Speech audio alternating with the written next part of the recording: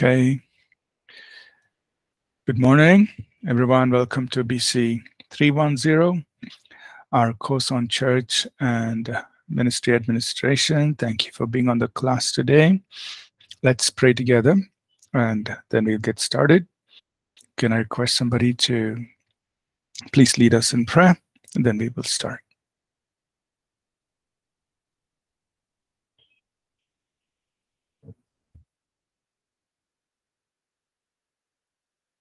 Anyone? Can I pray, Pastor? Go ahead, Asha. Dear God, thank you so much for everything that you are doing in our lives, God. Thank you for being the best and everything that you are, God. And I pray right now, Lord, as we're about to learn about your word, I pray that you fill us with your wisdom and knowledge and help us to understand, God, that, Lord, whatever we learn, Lord, may we just not just be the person who just hears, but the doers of it, God. Thank you so much for what you're about to teach us, Lord. I pray that you help Pastor Ashish as he's about to teach, Lord, that you continuously use him, God, that you fill him with more of you to pour out to us, God. Thank you so much, Lord, for everything. I pray today as Louis, Lord, we pray that you bless his life. Lord, thank you so much, Lord, for, God. Thank you, Lord, for everyone. Lord, in your name we pray. Amen. Amen. Amen. Good morning, everyone. Thank you for being on the class. So, Louis, today is your big day.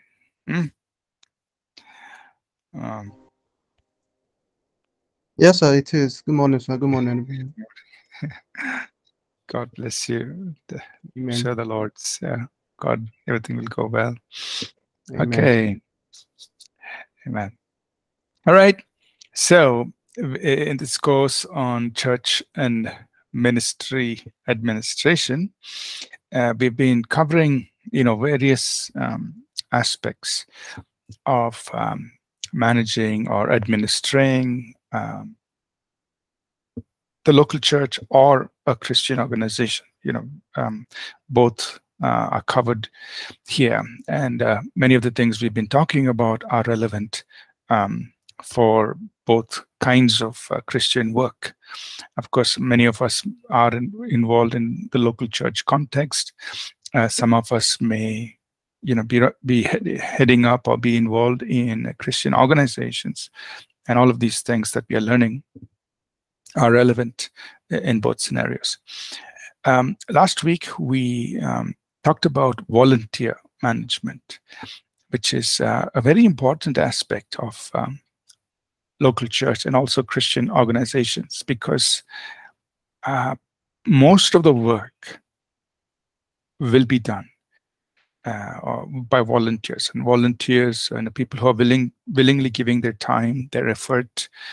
They invest their money and they want to serve God, while they may be having other responsibilities, but then they give a certain amount of time and a commitment towards the ministry of the local church or the Christian organization. So taking care of them, managing them, overseeing them, training them, equipping them, and then also learning to balance or learning to manage the relationship between church staff and volunteers is so important, because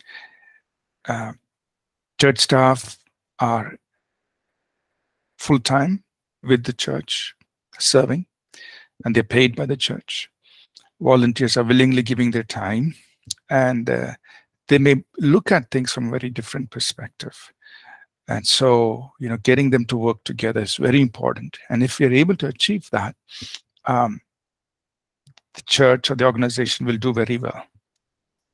But if there are problems, then those problems have to be addressed, resolved, and we need to keep moving forward. And if you don't address it, then it can actually break down a lot of the ministry efforts, and the organizational church won't be able to progress very much if that relationship between church staff and volunteers is not healthy and it's not strong. Right? So we covered that. We're going to go into some new topics today, but before we move into, so we want to talk about communication, and then we want to talk about culture. So these are two things we want to covered today. But before we transition into and start those topics, any questions on the previous two topics, which is church staff management and volunteer management? So basically, we're talking about taking care of people, whether it's church staff or volunteers. Any questions on that before we kind of move forward into some different topics? Any questions on the previous lessons?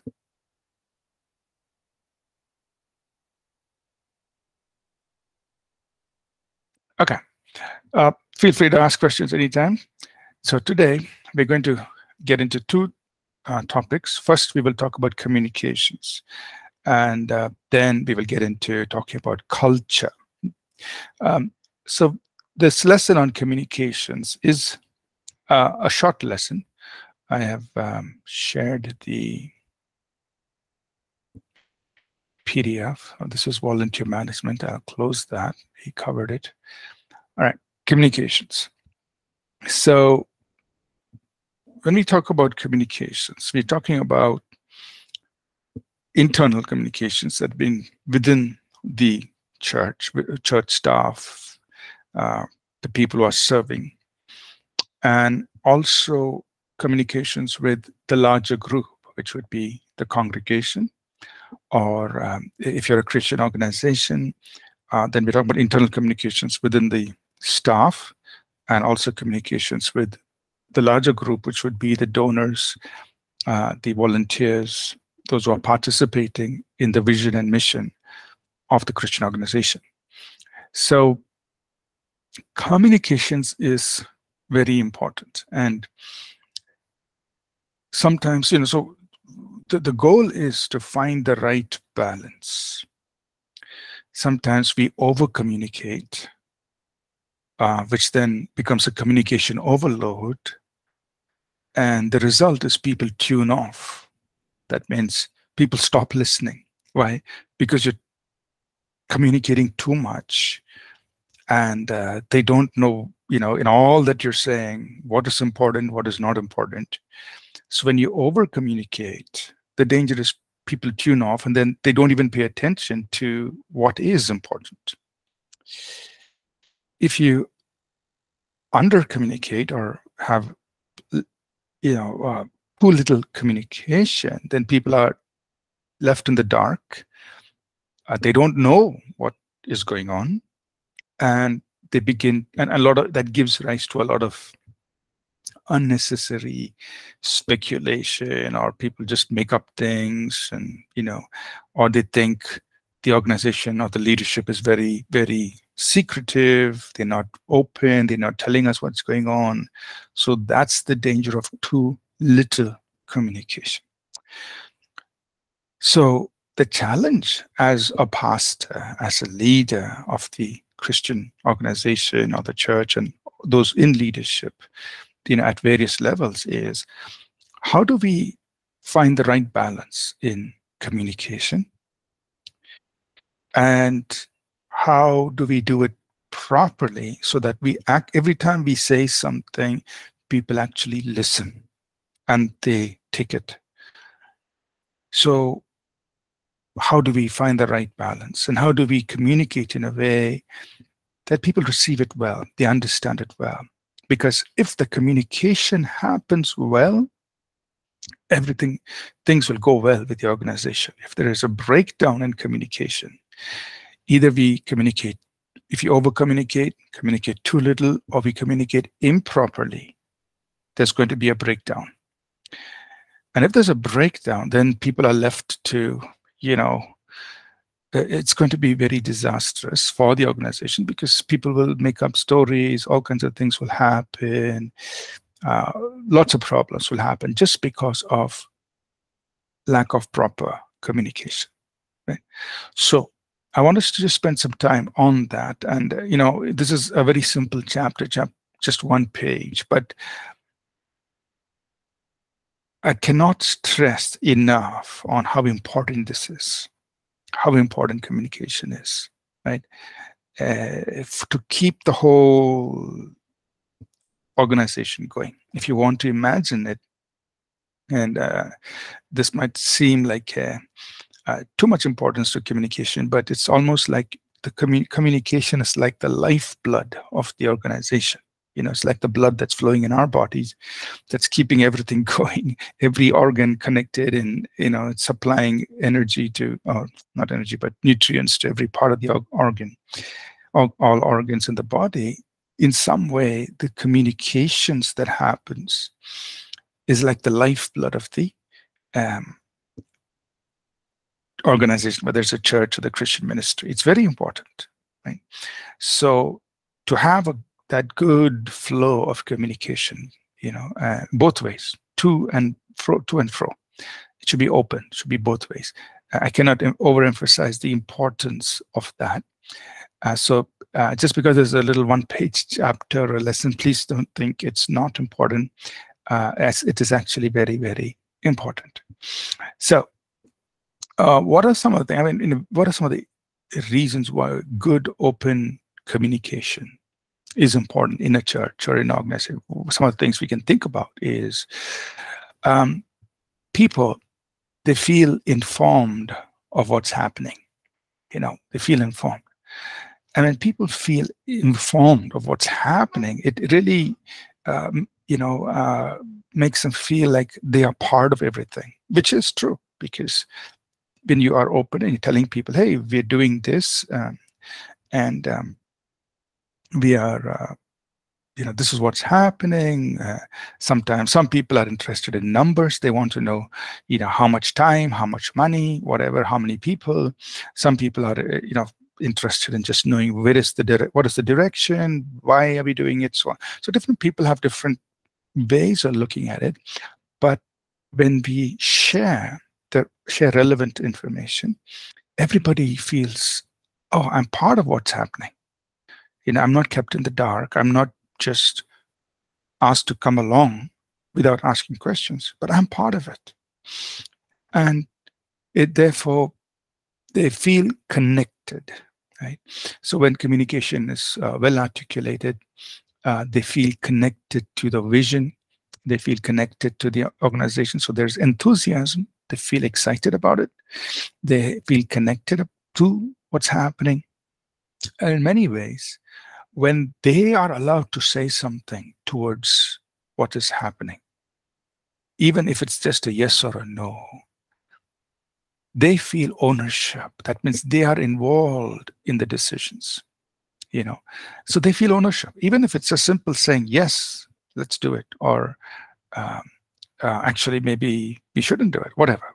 Just a yes or a no. They feel like, hey, what I say matters, and I have ownership to, I have an ownership towards this. Or, when there's a collective discussion on something, and, of course, there'll be all kinds of ideas. It's not that you have to do all the ideas, but just the fact that they have contributed to that, and from there you take, a few of the ideas and you work.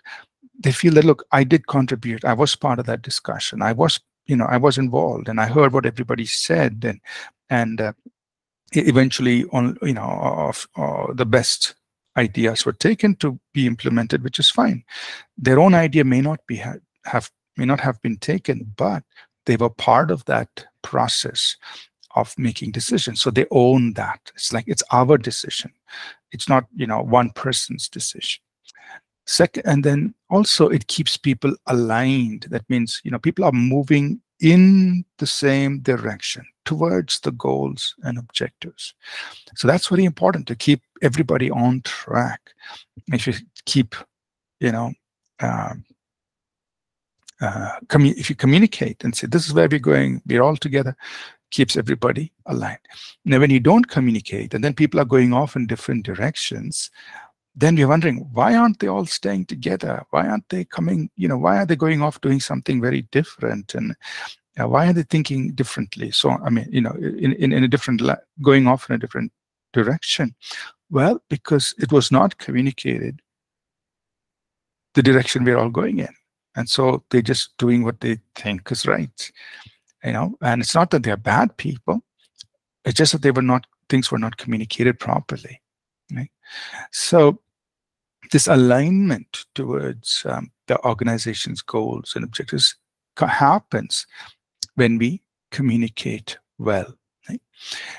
Another thing is when we communicate with the organization, people feel that they're cared for.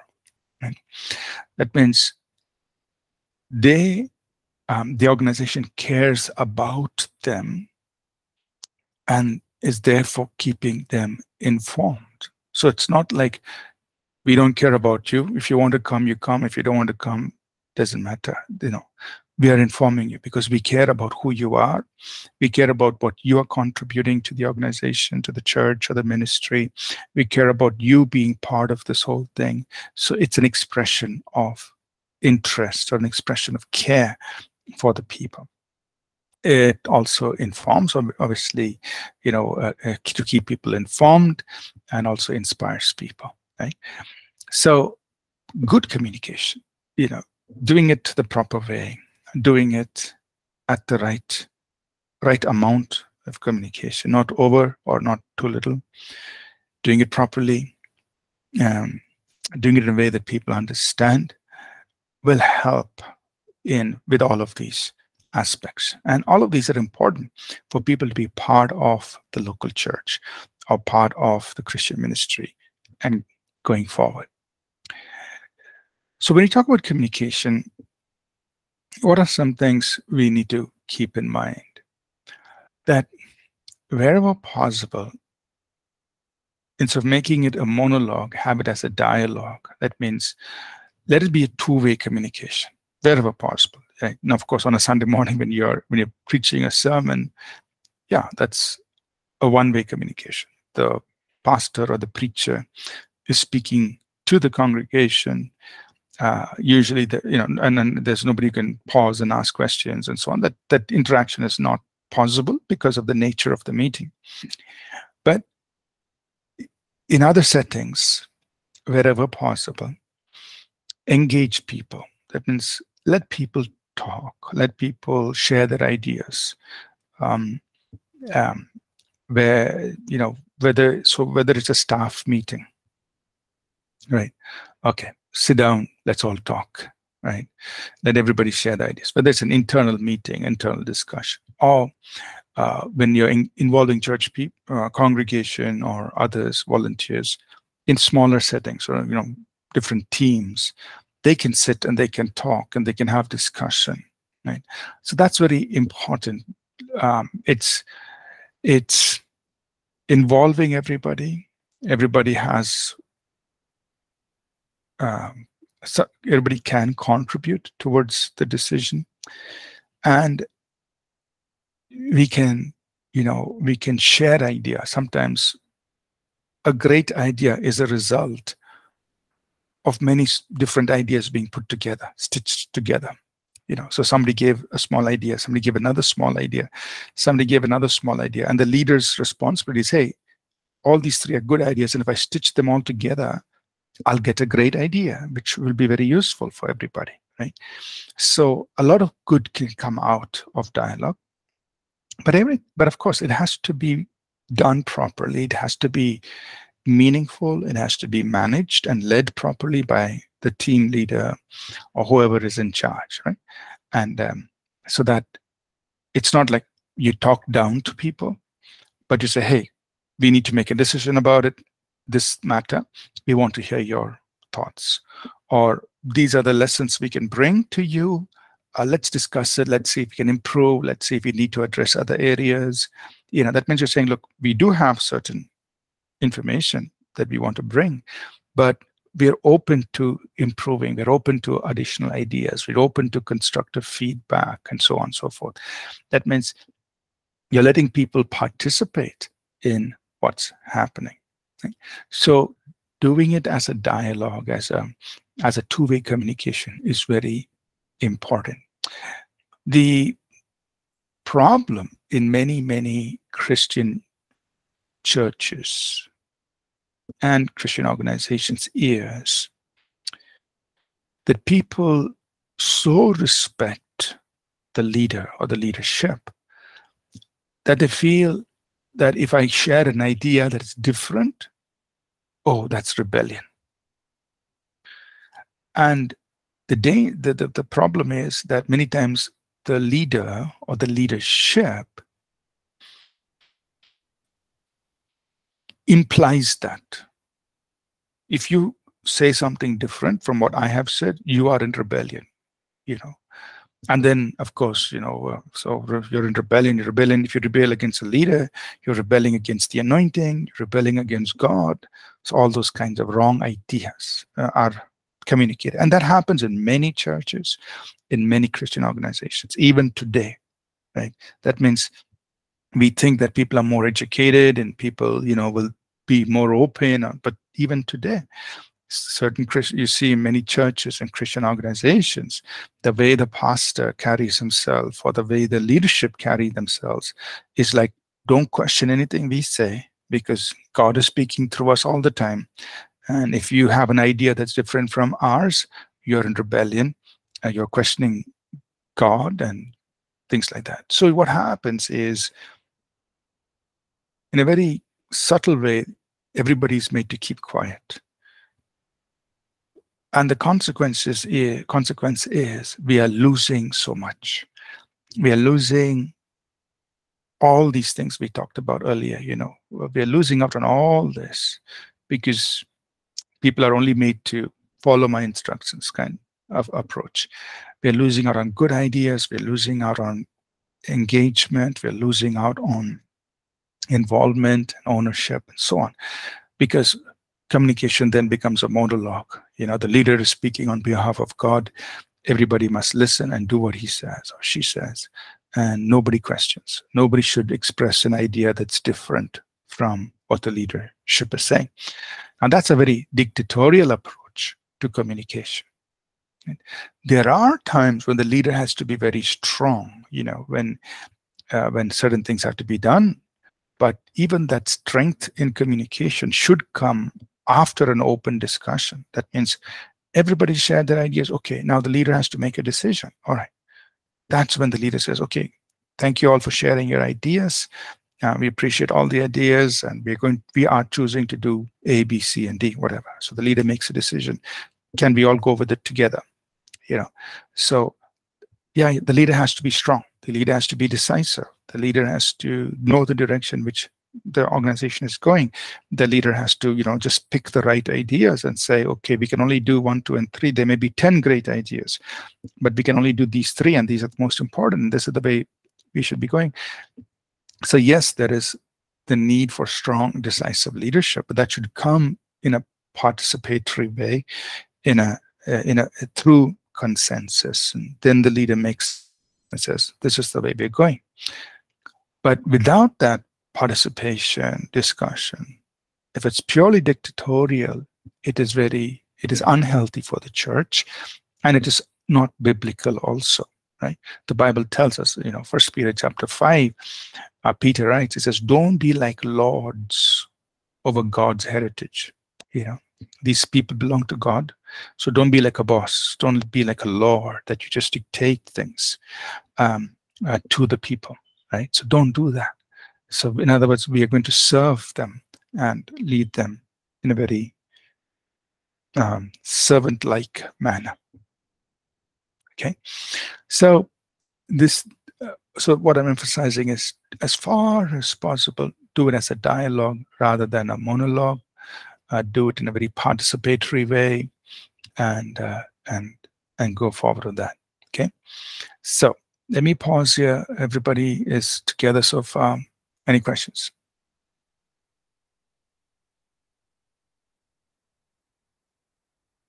Any questions so far? All good? Is the communication clear? Okay. All right. All right. So let's move forward. Thank you. I see your responses in the chat. All right, let's continue with this. All right. Now, a very important part of communication, and some of the things I'm going to say here may seem very, very basic, very simple, but I feel that we need to say, sometimes we even need to state the obvious So to remind ourselves that, this is how we are supposed to be communicating with our congregation or with, people who are part of the ministry. Okay. So open, honest, direct. So these are three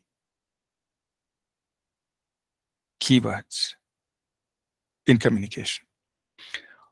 Open, that means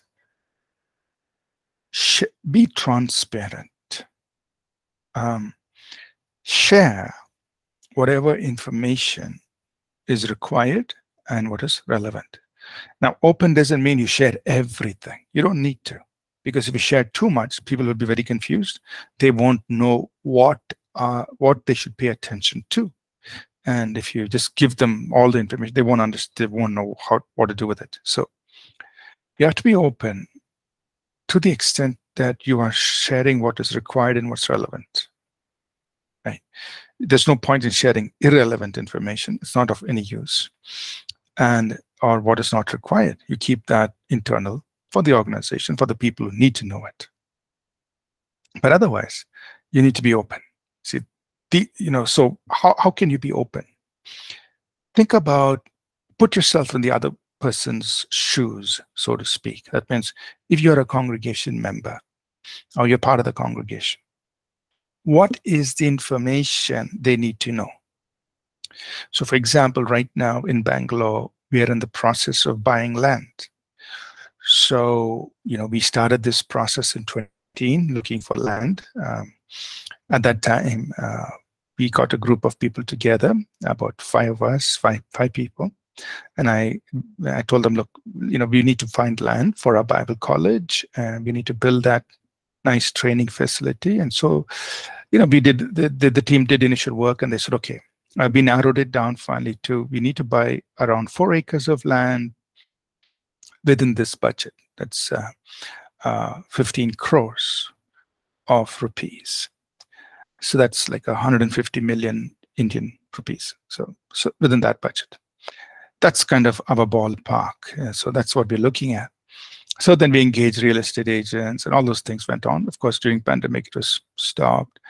And then we looked at more than 100 sites or plots of land, and all that stuff. And so now we are in the place where we found a good piece of land, almost 4.7 acres, totaling to less than 10 crores, which is 100 million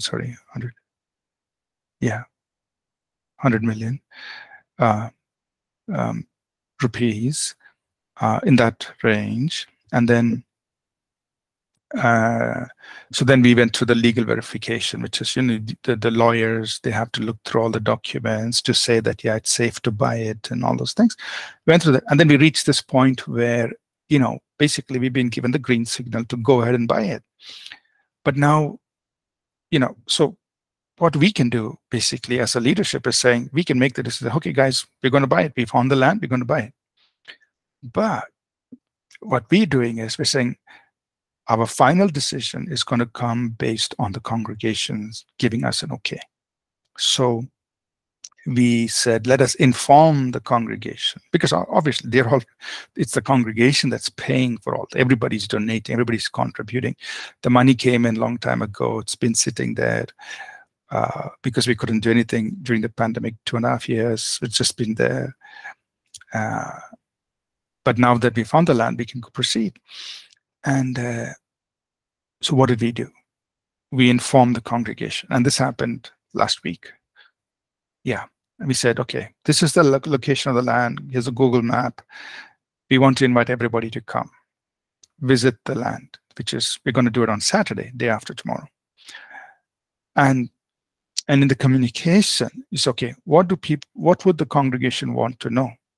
I mean, there's a lot of legal details we went through. In fact, last week I spent on quite a lot of time with the lawyer, going through all the details.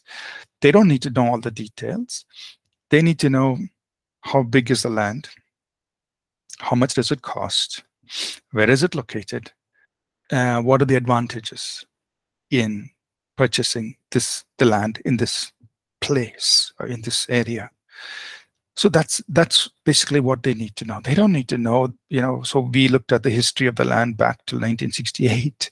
So we have, all those details. They don't need to know all those details. So open communication means you put yourself in the shoes of the congregation. What would be the questions that are in their mind, in a decision like this? Simple questions. How big is the land? What is the total cost? Why is this location suitable for us? Have you thoroughly checked all the details of the land? So those are the kinds of questions basically they want to be clear about before they can say yes to it. So we sent a simple email, a simple WhatsApp message, inviting everybody with these details, inviting everybody to come. And then on Saturday, when, there may be a few, I don't know how many will come, but because some may be working, some may be traveling, etc. But it's just an opportunity for people to come. Of course, they can go and visit the land anytime. They come, then we share with them these details, have a time for question answers. So we've done our homework, we know everything. We're open to question answers. We have also given an email ID where anybody can send us their feedback. So what are we doing? We are engaging the congregation in this whole process and letting them know that, we care about you. This is something we are doing together. Yes, the last so many years, it was a smaller team that was doing all the work. But now that we've come to this place, congregation, we honor you. You have contributed towards all the money that's there to buy this land, etc.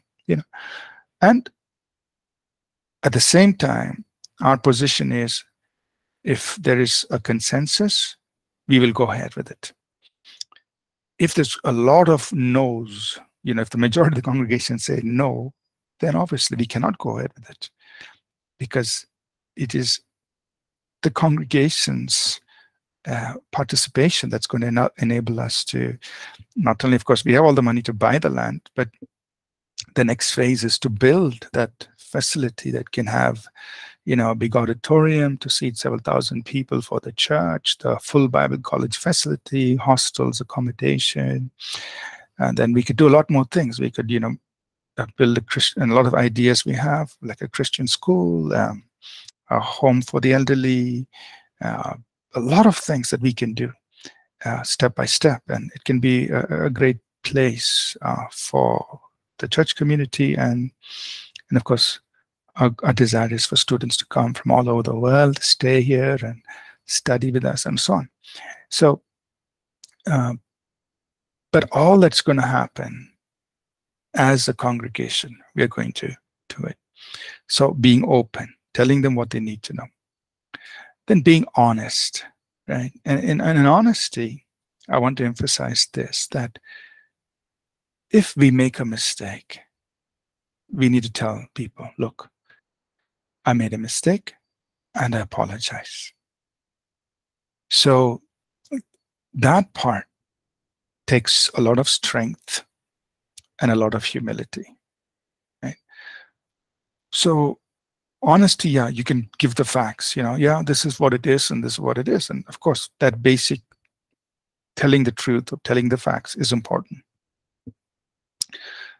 But it is equally important that when the leadership make a mistake, especially when it's affecting, the organization, the staff, or the congregation, or the volunteers, etc., whatever the situation is, whomever has,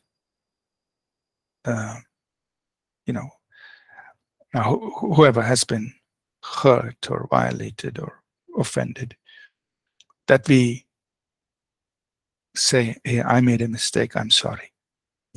I realized my mistake. And I take ownership, I take responsibility for my mistake. I apologize, and whatever I can right, I will correct myself. So that level of honesty must be there, right? So there's openness, There has to be honesty in our communication. Talk about your successes and your failures. I mean, if you made a mistake, say it, And so as a pastor or as a leader, you have to be willing to apologize either to an individual or to a group or to the congregation, depending on who was affected by your decision. You tell them, hey, I'm sorry, I realized my mistake. So that honesty is important, whether it's with your staff or with the congregation. And then be direct. That means don't camouflage your communication.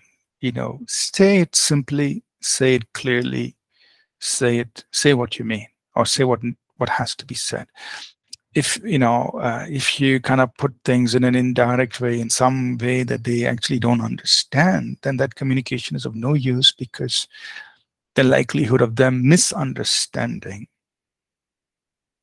is high. So say it clearly. So for example, if you want somebody to do a certain thing, you state it. You should, we request you to do this and this. State it clearly. Don't beat around the bush. Don't, say it in some indirect way where they don't understand what you're saying. And then you will say, well, I said this, but that's not what they heard. They heard something else. Or, they didn't understand it the way you wanted them to understand it. So it has to be very clear, concise, and direct, right? So it's 3 simple things: be open, be honest, be direct in your communication. A couple other thoughts. Let me just try to finish this soon, and then we'll have time for questions. When you're communicating with congregation donors, like I said earlier in the beginning, it should be regular, but don't overdo it. If it's too much, if there's an overload, then they will tune off.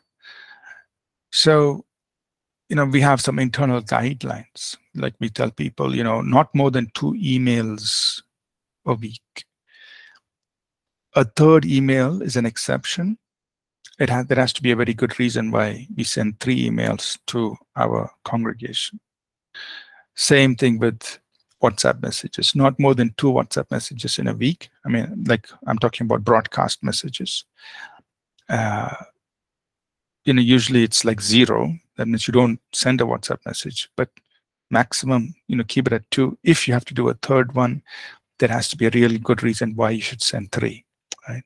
So it's a general internal guideline that you follow, because you don't want to keep giving out so much information directly like that people don't, then the people just tune off. They don't bother to check and respond. And you can use good tools, use your website, use a portal, whatever tools you have, emails, WhatsApp, so on and so forth. Use tools. So we'll cover the tools part in media and technology next semester. But, watch over this whole communication, watch over what is happening, right? Some other quick points here is make conscious decisions, like we said earlier, what to communicate, to whom, and be very clear about why you're doing it. Use good protocols. Be concise. People don't like to read long and lengthy emails or messages. Keep it short, simple. Use good English. Keep it polite. Those are basic courtesies when you're doing digital communication. Wherever possible, try to do it in person, wherever possible. And then other basic things, use technology. These days we can do video conferencing, so on, wherever is required. Right, so practical things. What I have found, at least in our experience, what we have found is some of the areas where we really need to train our people is in using good English and being polite. We shouldn't assume that people will do that, and sometimes because people are not polite, like they don't say please, thank you, sorry. Like these are three golden words. You need to say please, thank you, sorry. And when people don't communicate politely, it hurts others, because people come from different backgrounds. And when our communication is not polite, it can actually hurt somebody. So just teaching our own staff, teaching our own volunteers that, hey, when you're communicating with people, do it with good English, because if you say, if your English is not clear, people tend to misunderstand what you've said. You may want to say something, but they read something different, or they hear something different, because it's just a problem with English or whatever language you're using for communication. Secondly, be polite, because you may mean well, but if it is not presented with a please and a thank you, it can hurt somebody. So they think like this person is ordering me around and so on and so forth, and unnecessarily it creates conflict. So teaching our people to be polite in their communication is very important. Another third thing, and just looking back over these years of pastoring and leading, the third area I would say very important is helping people understand that certain things must only be communicated in person, especially difficult things, things that have to do with correction or difficult decisions. Don't do that as far as possible. Avoid doing that in an email or a WhatsApp message or something like that. Instead, try to do it in person. Say, can we please meet? Can we sit down together? Can we be face to face? So that my heart rather than just reading text, And so difficult things have to be done as far as possible in person. Now, there may be situations, people are in a different city or some other place. In person may not be possible. So then you use a video call or something. But as far as possible, do it in person. If you have to make a tough decision, meet in person and then tell the person, then communicate it, have a conversation about it. Why explain yourself before you pass your judgment or your decision. Explain these are reasons that have led to me making this decision about this matter. So that's another area I feel we need to train ourselves and we need to train our staff when we communicate. Always do it in person. Right? So Ephesians chapter 4, the Bible says, let your speech be seasoned with, be seasoned with salt. In other words, be seasoned with grace. That means you are, you are communicating, but you're seasoning, you're preparing your communication with grace, so that when you communicate, it is palatable. It's received by the person who is listening. So we need to season our communication with grace so that the other person can receive that. So these are three simple things I would think about. Good English, be polite, be courteous, use proper etiquette, and then difficult things, always do it in person, face to face. Otherwise, the chances of misunderstanding is quite high. All right. Any questions? I don't know if you expected to learn these kinds of things in Bible college, but this is a very important part of Christian ministry. Organizing people, leading, cannot overemphasize communication. Any questions, please?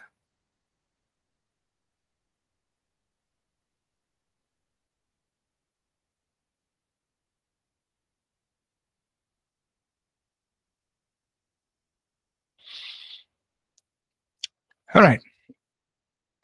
If there are no more questions, I'll just mention our next topic and then we go for a break and come back. Our next topic we're going to get into is culture. And I feel like almost every topic is so important. Culture in an organization, creating that culture is so important. And culture doesn't happen by accident. You intentionally create the culture you want in your church, in your organization, or in your church. So within the organization has a culture. The church congregation or church community has a culture.